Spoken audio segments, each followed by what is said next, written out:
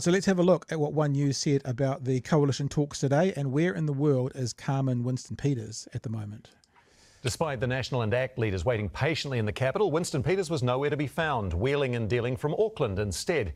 This time a month ago, Christopher Luxon was writing his victory speech for election night. Today he's still searching for the wording for his coalition deal. Political editor Jessica Mackay has the latest. The mundane comings and goings of politicians are never more closely monitored than during coalition talks. The Prime Minister-elect trying to remain upbeat despite being in political no man's land. How are the negotiations going? Oh, look, we've made great progress, but this week's an important one. We've got issues to close out with both parties, and we're going to work our way through that. One issue all three leaders are yet to get in the same room, despite hoping today was the day. What a piss take. That's disgusting. I mean, it's disgusting based on Christopher Luxon's absolute disparaging, mocking diatribes around how long the vote count was taking. So to be taking this long to even, I'm not even talking about getting a conclusion, but even getting in the same room based on his own standards is an abomination. Based on my standards, I'm like, it takes a few extra days, no big deal. But based on his standards is an abomination, yet he won't own it. He will not own it. Our intention is to continue to progress our conversations with each individual party and then actually bring everybody together. We're narrowing the range of issues that we need to agree on so we can have a stable and united government, and that work will continue this week, hopefully quickly. The trouble is, the other player in the coalition trinity was nowhere to be found, leaving it to his poetic deputy. At the appointed hour, the man will arrive. What's the appointed hour? Pardon? No, we'll just have to tie-ho. He's not fucking Gandalf. Work is happening despite the physical absence at the moment of our rangatira. Instead of a whirlwind of world leader meetings in San Francisco, Christopher Luxon is grounded, cancelling his flights today and announcing outgoing Trade Minister Damien O'Connor will get the glory instead. Are you gutted not to be going to APEC? Oh, look, it would have been nice, but the reality is this is more important. You know, it's important we form a strong, stable government for New Zealanders, and that's what we're going to do. Taking longer than you thought? No, but it is what it is, and we'll take as much time as Look, it's another day. It's another day of negotiations. From lunch breaks Kia ora, kia ora. No, we've filled up the puku. I'm getting some lunch. to coffee runs. Is that for Winston Peters? Have you seen him today? This one's for me, and this one's for Nicola Willis. Christopher Luxon doesn't drink coffee, so no coffee for Christopher Luxon. It's all getting a bit ridiculous. I appreciate it's taking a bit more time, but this week we'll make some good progress. This week, he says, and so we wait. And there's been an update this afternoon, Jess. What can you tell us? Christopher Bishop's I got understand most coffees. that coalition negotiators are now arguing over words and phrases. So we're really into the nitty-gritty of that document. I wonder if any of those words or phrases include the three words foreign buyers tax. I wonder if those are any of the three words that are being argued over. Winston Peters was in Auckland today, but he spoke on the phone several times to Christopher Luxon to try and thrash out the deal. I'm told that the three leaders will meet tomorrow for the first time in person, although it's not confirmed whether it will be in Wellington or in Auckland. In terms of timing of a coalition deal, I'm told by insiders that there's still a bit of water to go under the bridge yet. Once that meeting takes place tomorrow between the three leaders, then we will have to have that agreement actually dotted the I's and crossed the T's, and all of the parties agree.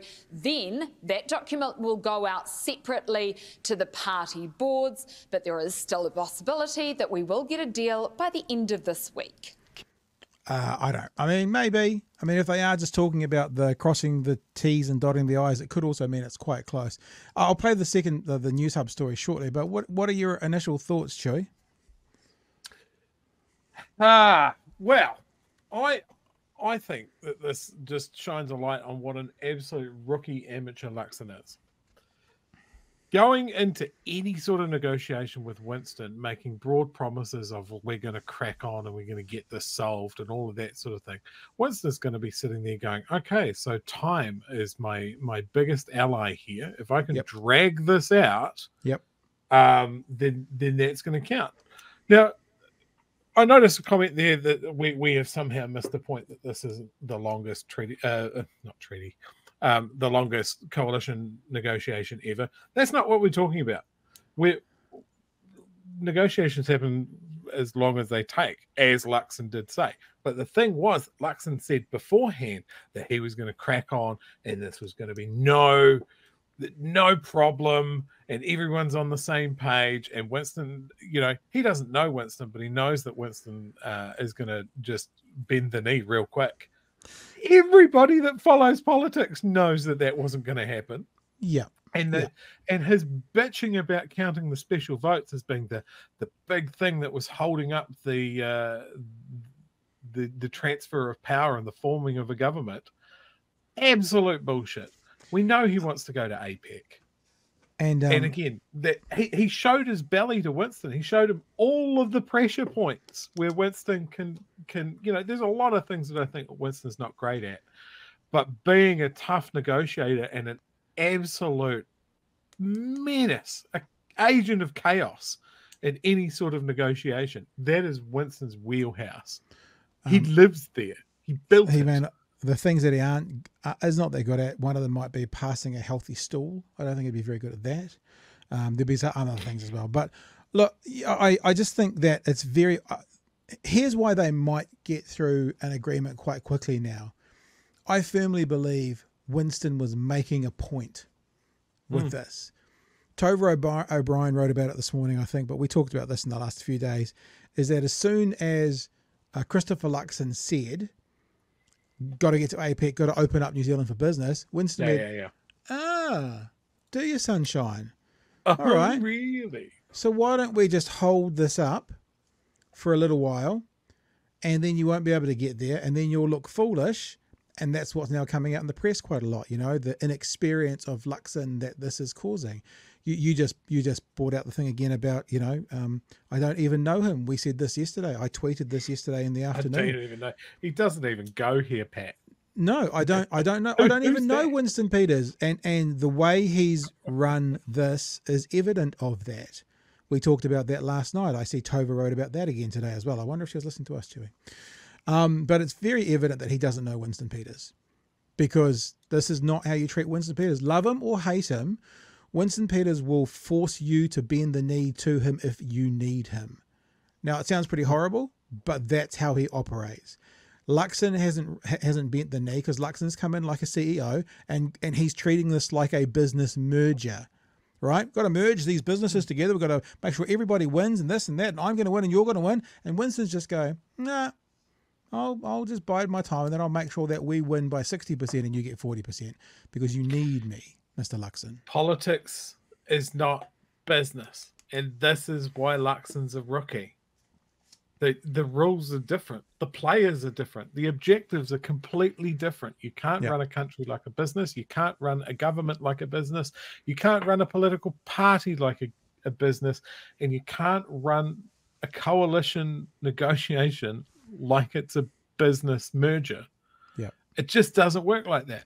So what he's been showing his whole ass and failing for this. So what he's been promising the whole time, it's to basically, because of his business experience, as we've been saying for 6 months, will mean nothing when you get into these kinds of negotiations. But let's have a look at the News Hub take on this. Which is a lot of the similar information, but it's interesting just to get a couple of takes to make sure we're right up to play with where they're at. Into windy Wellington they landed. 1. We've got a great week ahead of us. We're going to make some progress. 2. I don't think anyone's in a position to say that they're certain when this finishes because there's 3 different people and everyone says they want it to go faster. I certainly do. But 2 spent the whole day waiting for 3. The threesome is going to happen today. Well, I think there may well be a meeting of 3, yes. The New Zealand First Caucus gathered. So that goes to show Winston's neutering. So this morning, David Seymour was saying, yes, I think the 3 of us will get together today. And Winston went, not today, sunshine. I will just get there when I'm there. You 2 young fellas will wait for me on bended knee. And when I get there, then we'll meet. So you can just go to show even... Winston's going to ride his horse up the steps of Parliament rather than turn up at Wellington Airport. All right, we'll get to the end of this, shall we? No public sign of their chief, who was playing the ultimate game of hide and seek. Hey folks, where's the boss? No, we're on our way to have a group solidarity lunch. Without the boss? No, well, those discussions are still well and truly underway. Is it true you guys are in an impasse at the moment with negotiations? No. His team either out of the loop or in on the game. Come on, Jonesy, you must know if Winston's here. I'm told that David and Mr. Luxon are here. This is not a case of 2 out of 3 ain't bad. Ultimately, 3 have to agree, and everyone can get into the blame game of saying, well, you know, it's those guys. I think it's fair to say that each party has issues that the other one doesn't like so much, and I think each party knows that they're going to have to come to a compromise. But compromise is not a quick trick. Christopher Luxon had to finally fold on his... Yeah, but we were told it was. This is the thing. Compromise is not a quick trick, but we've been told all the way through that Luxon would be on to this and that he's a master negotiator and a master debater. We think that as well.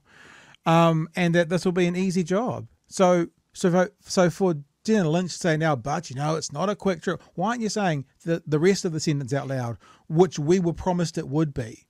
That's actually one of the important parts about this conversation.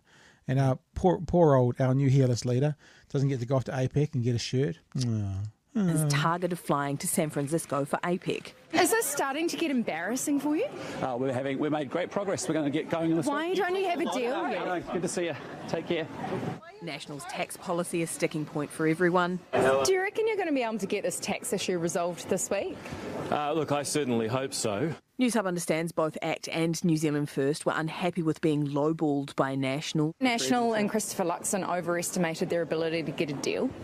Look, I think if you look at the way that it's played out, it's starting to take longer than people had expected. You know, some people want a fast deal. I think it's more important to get a good deal, and as I've said... But only one of those partners was happy enough to fly in to meet National. There you go. There's your stories, people. And I have got actually, if you're interested, Jerry, I'll bring it up. I've also got the sort of 90 seconds of, it's 90 seconds of that stand up with Seymour at the airport. Because you know how I will play this. Luxon's been telling us we don't do these negotiations in front of a camera. We don't. Well, loose lips and all that. Mr. Seymour, as we've been saying, a bit more keen to share his views on how the negotiations are going. Is Christopher Luxon going to get his foreign buyers tax? Look, I think ultimately ACT is not opposed to that. However, I understand from some media reporting that New Zealand First may be. I guess at the end you've got to have 3 parties prepared to sign up to a program that's coherent, because the challenges that New Zealand faces from the outside, just balancing a budget, difficult geopolitical situation, those are going to be much greater than any challenges within the government. Are you feeling certain? So he's confirmed in front of the cameras that Winston Peters is the sticking point for the ban. And we all knew that, but Luxon refused to. But Seymour's just done it. That you'll get a deal done by the end of the week? Look, I don't think anyone's in a position to say that they're certain when this finishes, because there's 3 different people and everyone says they want it to go faster. I certainly do. I think a lot of people watching and listening would love to see this be got on with. But equally, no one person can decide how a negotiation between 3 ends or when it ends. Do you see there's any one particular person holding up the negotiations? No, I don't, because ultimately 3 have to agree, and everyone can get into the blame game of saying, well, you know, it's those guys. I think it's fair to say that each party has issues that the other one doesn't like so much, and I think each party knows that they're going to have to come to a compromise. Our hope is that it happens as rapidly as possible. You 3 musketeers will get around the table today? Well, it's a new title. You're welcome. Anytime. Look, I think that that's very possible. We're certainly very happy to meet anyone, anytime, and we're all in Wellington now. So that. Let's hear this. We're all in Wellington now. They weren't. Look, it happened today. It didn't. So it'd be interesting to know. He said in this interview, which was this morning off the plane, is any one person holding this up more than the others? He said no. I wonder what he'd say this evening, seeing Winston didn't bother to join them. That's got to make it easier. To use your language that you used last night, so the threesome is going to happen today. Well, I think there may well be a meeting of 3, yes. So there you go. I love him getting all flustered over the term threesome. Fantastic. There you go. There's the situation at the moment. The coalition of cookers, the coalition of parents, The Alliance of Arsehole, as Bomber calls them. They came up with the term themselves, and it applies. It's the Coalition of Chaos. Yep. It's just not the one that they thought it was. It's projecting, yeah. Yeah, it's absolutely projection. It's always projection. Yeah, look, I kind of have the feeling that making Luxon miss APEC is that's the one that stung. That's really going to take the wind out of Luxon's sails. And I think now that that's done, Winston will come in and pretend that he had nothing to do with that, and he's always been cooperating. I think if you've got two governments that are like hard pressed on austerity, I don't think Winston's ever been about austerity. He's certainly, as you've said, he's going to be against the foreign buyers, because that's always been his issue. He's going to be against any change in the retirement age. Yep. Which is something that I agree with. Whether he will go further and go, well, we need to find a way to fund it, or not. But those are going to be some real sticking points. I can't see him budging on those 2 points. I can neither see him budging or wearing budgie smugglers. Neither of those things. From that's unpleasant. Maybe he just didn't make it to Wellington because he couldn't find his. He had his house slippers, but he couldn't find his shoes. I just lost thought his to car myself, keys, his tickets. I got to do that now. I have to do it. I'm sorry. My AI generator. Winston Peters looking for his house slippers. No, and budgie smugglers. I'll see what comes up. I wonder what it will be. Anyway, any chats up there? There's a couple of super chats. Do you want to throw them out? Yep. What do we got here? Dave Monster with the $2 super chat. Thank you very much. I love that Winston is making him look so foolish. I kind of agree with that. Look, I'm not a big fan of Winston coming back into the house. I'm not. I'd much rather he was gone, especially with the rhetoric that he was leading with in the run-up to the election. But the silver lining to this is that he is doing what Winston does and just being a complete agent of chaos, and is making Luxo Flakes just eat his words. And that's a little bit worth it. It's a little bit worth it right now. Why have you done? Why are they so ill-fitting?